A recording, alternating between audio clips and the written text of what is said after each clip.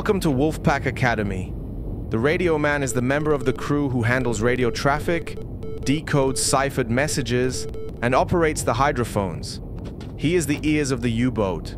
The CO depends on the Radioman to keep him informed of communications from BDU and other boats. When the U-boat is running submerged below periscope depth, only the Radioman can form a picture of the situation around the sub.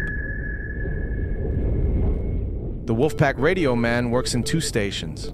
The Radio Shack, where all the Enigma coding machine, receiving and transmitting equipment is located, and the hydrophone station where he can listen, locate other ships, and apprise the captain on the situation around them.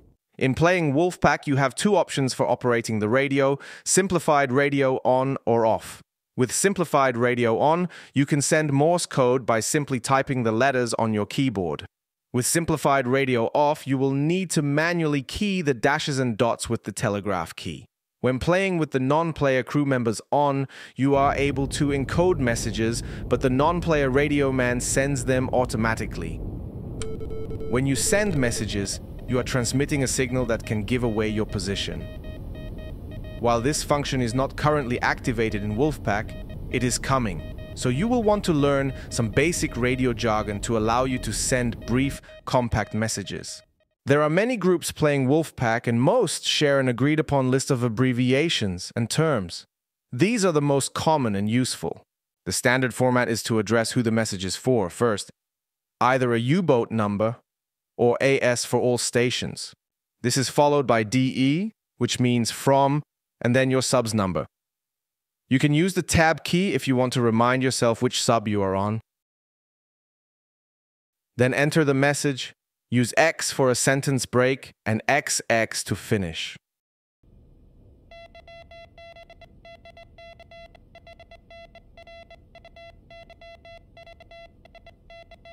If you are asking a question, use IMI as a question mark.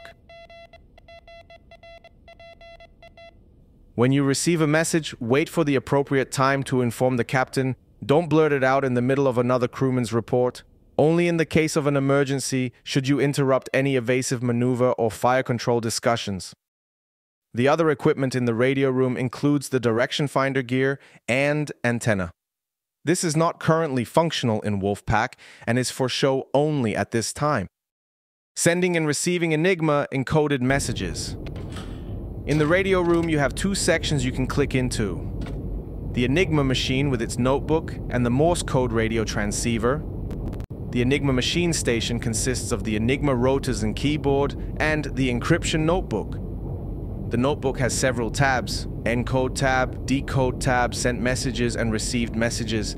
Click again on the notebook to access the second layer to save, write notes, write meaning, and turn page. Save means you will clear the fields and start with a new page. Notes is simply stuff you want to make note of to remember what you're doing at the time, like radio message was cut off, for example. The meaning column is where you can copy the decrypted message and enter spaces, decimal points, numerals, etc. for clarity. Left-click into the Morse code radio transceiver station. Here is the telegraph key and incoming message pad. This is where you can manually operate the telegraph key to enter Morse messages with simplified radio off, or with simplified radio on, you simply type the letters or use shortcut messages.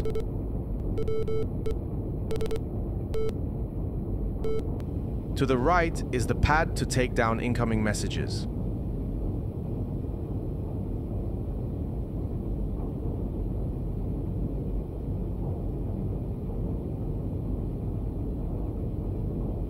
To send an encoded message, first you need to prepare and encode the message.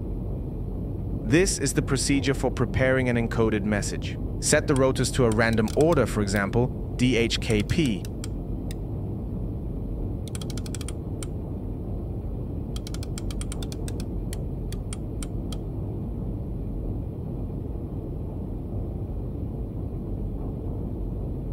Then type DHKP. This will appear in the wheel settings section of the notebook.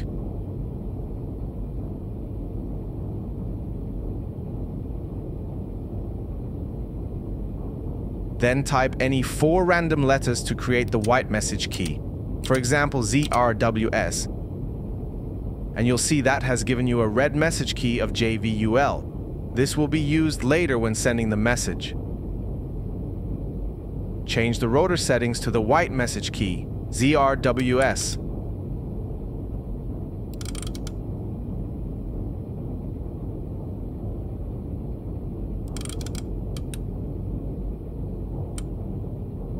ZRWS is now set in the Enigma machine. Now you can begin typing out your message in plain text.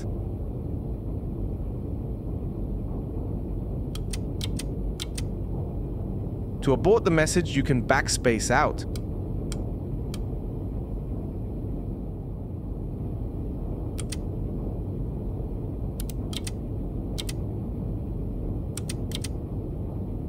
When your message contains numbers, you can either spell out the word 3 or 7, etc., for example. Or you can use the letter key with the desired numeral, such as Q for 1, R for 4, P for 0, etc. For example, the numerals 357, you would press the letters ETU.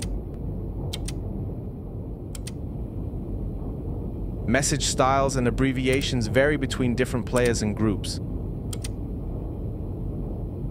Many use an X to separate sentences, and XX or K to end the message.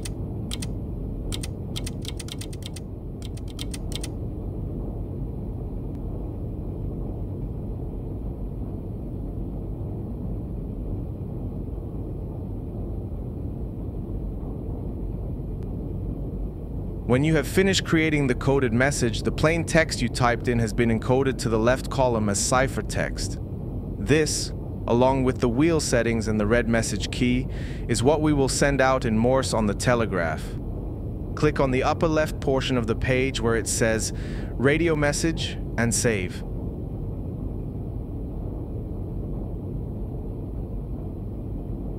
This tears off the sheet and moves it to the telegraph notepad to the left. Right-click to leave the Enigma notebook, and then click into the radio transceiver to send the encoded message. Before sending the message, alert the other U-boats that you're about to transmit. This gives them time to man the radio and get ready.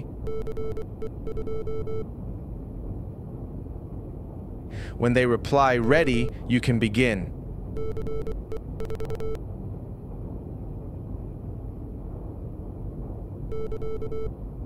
If you have the simplified radio option off, you will key in the Morse dots and dashes manually. Likewise, any messages you receive will be dots and dashes for you to turn into text.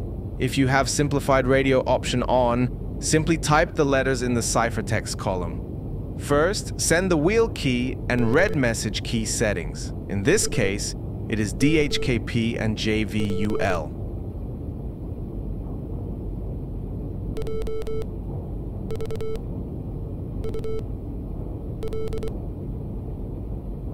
Then send the ciphertext.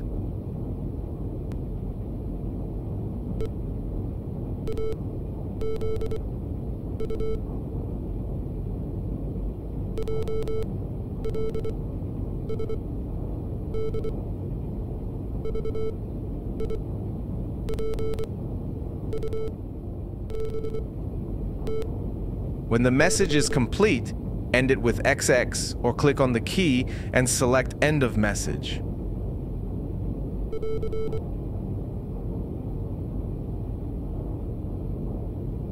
Then click in the Message Sent box to mark the message as sent.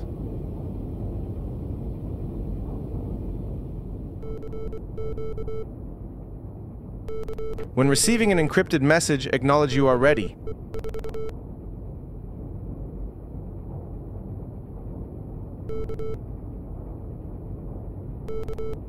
Then click into the radio messages pad and write down the message as it comes in.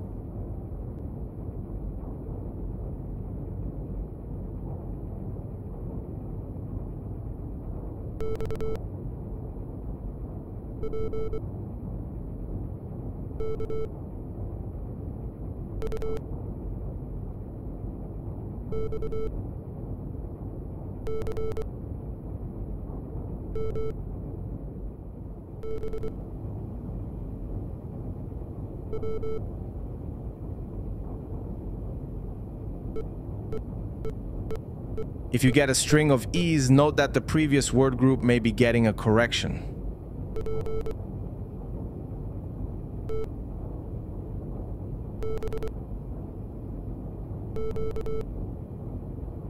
Yes, you see? That has a letter change, which means it is a corrected group.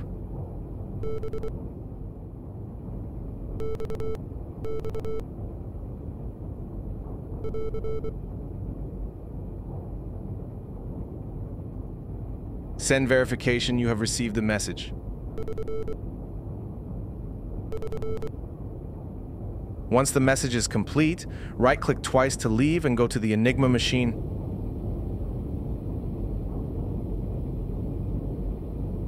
Click the Decode tab.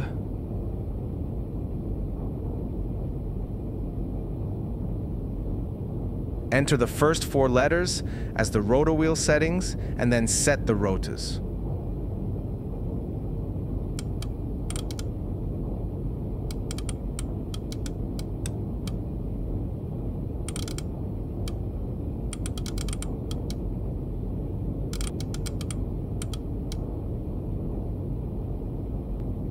Then type the next 4 letters as the left message key.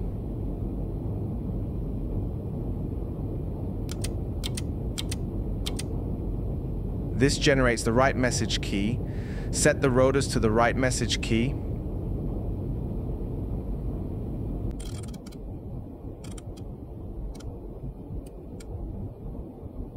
Then enter the remaining cipher text. This should produce the decrypted message.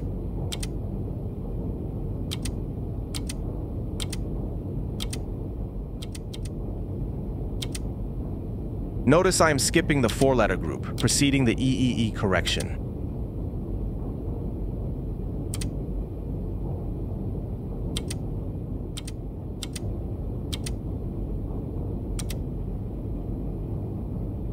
That's it. That's the message.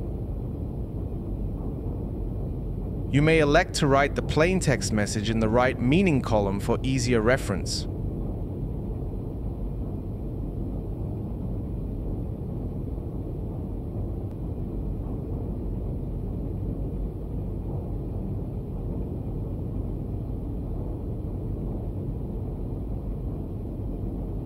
When you see a group of letters that do not seem to make a word, check and see if they are numbers for things like grid numbers, U-boat numbers, time, speed, course, etc.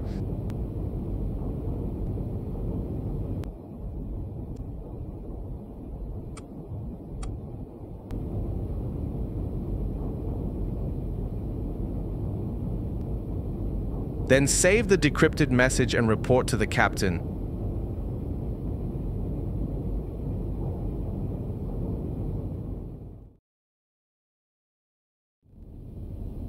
In the hydrophone or listening station is the hydrophone, some navigation and propulsion instruments, and a phonograph.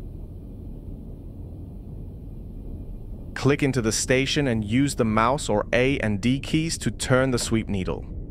The U-boat's hydrophone is a listening device that only works when submerged. It can be directed in any direction around the boat. The closer a contact is to the sub, the louder the sound will be.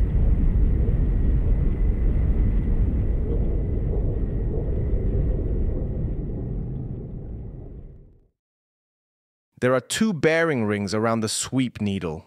The black outer ring is the relative bearing. This ring does not move, and the 0 is always pointing to the front of the boat. Likewise, the 90 indicates a sound from the right side of the sub. 270 means you are listening from the left, and 180 means the sound is directly behind the boat. The area directly behind the sub is referred to as the baffles. Keep in mind, if your own U-boat's propellers are turning, they will create some sound and could mask the sound of an enemy in that direction. You may ask the captain to stop propulsion momentarily or make a slight course change to check your baffles. The white inner ring is the true bearing ring. The number on the inner ring corresponds to the map's true north number. This dial turns with the direction of the sub. If you mentally align the N on the white ring with north on your map, you can see where 90, 270, and 180 are in relation to your heading of 281. For example, in this case, the sub is on a heading of 030. Captain requests a contact bearing. You find it and narrow in on the strongest part of the signal. Relative bearing 018. The captain can mark his own course, 030, and set the protractor 0 to his course. Then plot a bearing line along relative 018.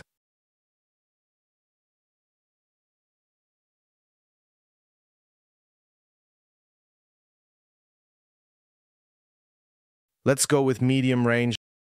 Now in this training mode, you can check your work. The contact lies on the sub's 018 relative bearing, which would be on a true bearing of 048. The hydrophone operator would tell the captain he has a contact at 018 relative.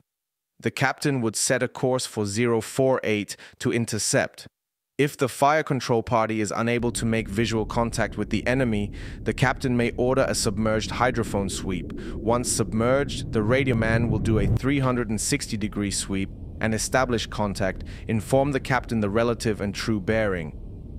The captain will then know where the enemy is in relation to his U-boat and the course he needs to establish for an intercept. In addition to the power on-off switch, there are 4 knobs to control the gain, high-pass filter, directionality, and rectifier. Currently in game, the only relevant knobs are gain and directionality. Gain control can be used to estimate range by finding the distortion point on a sound and relating the gain setting to range. For example, if a contact sound begins distorting at 2.5 gain and another is distorting at 3.5 gain, you can roughly guess which of the two is the closest. And by tracking a contact, you can adjust the gain as it moves for a very rough estimate of whether it is closing or moving away. Directionality narrows the field of focus. When you want an overview of the situation, you use the broad range. When trying to pinpoint the direction of a single ship, you use the narrow range.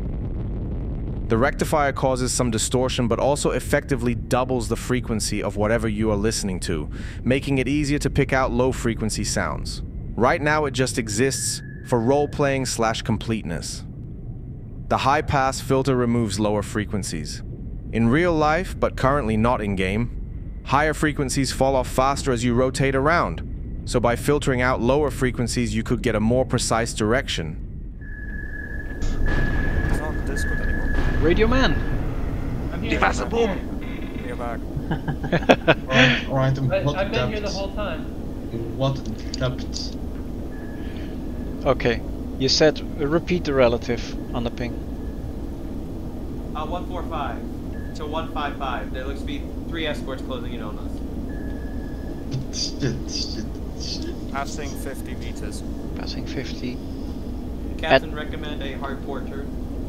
Okay, turn hard port. Hard port. What sector? When the sub is trying to evade attack and cannot visually see the enemy, the commanding officer will rely on the radioman for calm, accurate, regularly timed bearing and range reports on sonar contacts to make his tactical maneuvering decisions. Unless otherwise ordered, give the captain relative bearings.